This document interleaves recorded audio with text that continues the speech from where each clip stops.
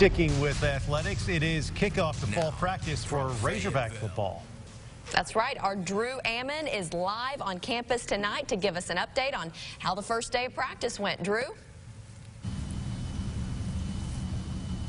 Hey, what's up? Yeah, alongside Alyssa Orange. I'm fired up. What about you? Yeah, we're excited. Again, it's a beautiful weather right now. The overcast weather is really nice because I remember last year we were out here in the sun and we were sweating. So really excited to see what these guys have in store for us in day one here coming up at 6:30. She's got one more year on me, so she's good to go as far as Razorback football camps are concerned. She's ready for it at 6:15. Yeah. Grayson Gunter, let's talk about him, a tight end, a guy now in his redshirt junior season. This is somebody who they're really relying on because, last year he had a bright spot there against Tulsa on homecoming, a touchdown catch from Connor Nolan. That went for 7 yards. And, of course, he had 2 starts for the Razorbacks this past season. But, he had that redshirt year. He's really banged up. But Barry Lunny Jr. is really, really excited about what Gunter could bring this season.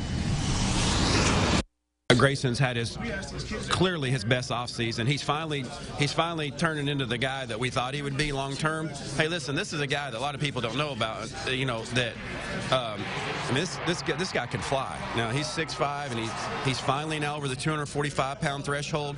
He had 2 torn labrums, which is an incredible setback for anybody trying to develop upper body strength and gain weight.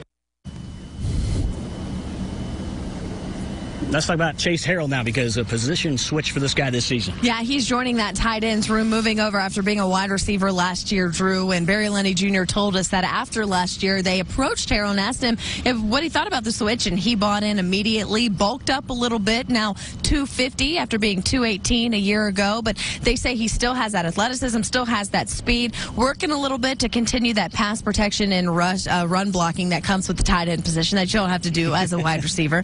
But he's going to be a talented guy and another guy to watch. And Barry Lunny also wanted to make a point that a lot of people are going to talk about C.J. O'Grady, and a lot of people are going to talk about, of course, Hudson Henry coming in as a Henry at the tight end position and what he could bring to the table. But don't forget about guys like Grayson Gunter. Don't forget about the Chase Harrells that are also in that room because they're going to really, hopefully, be able to contribute as well this year. Got to get that supporting cast, Bob and Ashley. We got it. Big Trail Nation. We always have that army we bring to practice. That's right. What do we have, 7 cameras tonight? I think so. I think it's more like 3. We've got all the angles covered. Every corner of the field tonight. Right over here. We'll send it back to you.